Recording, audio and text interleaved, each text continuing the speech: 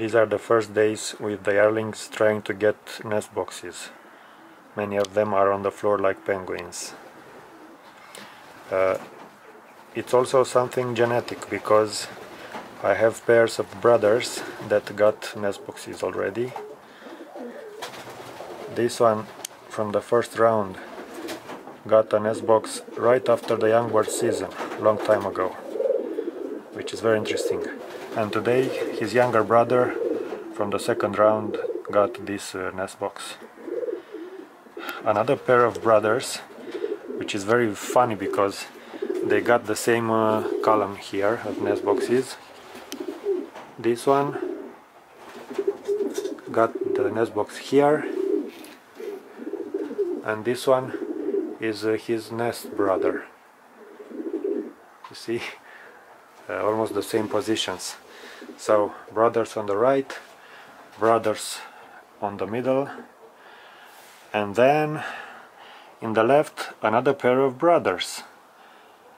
This one got the nest box right after the young bird season and is the male from the first round, and this one is his brother from the second round, also got the nest box right after the young bird season, which is unusual because usually the mature birds grab these free nest boxes if I left them open.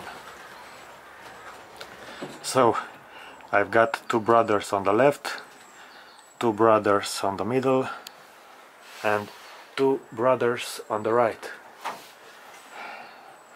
Now, even these preferences for nest box locations are genetic. Very, very interesting. A few days ago I also introduced the round 3 yearlings, although they do not have many chances of getting the remaining nest boxes. The brothers from the middle are now well established. This is from round 1 and this is from round 2. And guess what? The only round 3 young bird that got a nest box is their younger brother from round 3. So this is all genetic. I'm not sure if he will be able to keep that nest box. It's the first day, but I found it very interesting.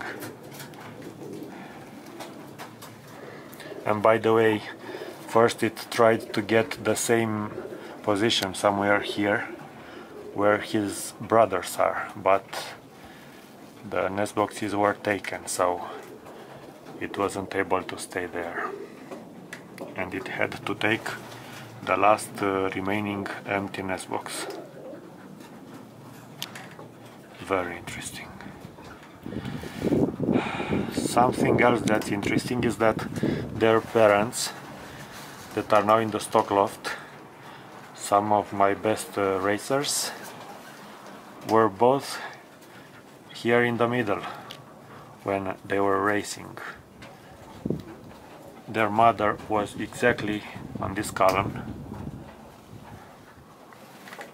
She had a few pairs down here and there at the middle, and their father was in the top right.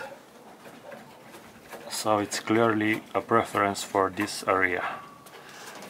And another interesting thing is that for these two brothers, this one and this one, their father was here for the entire racer career. So still a preference for that area of the loft. I just wanted to share these things because I find them very interesting.